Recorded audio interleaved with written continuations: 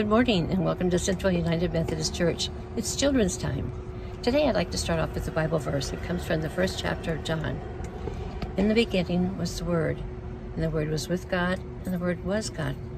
He was with Him from the beginning. All things were made through Him. Everything was made through Him. Today, boys and girls, you're going to be seeing some extraordinary pictures of the scenery that I've had on my trip. I've gone to the Grand Canyon and to Zion and several other very, very interesting places.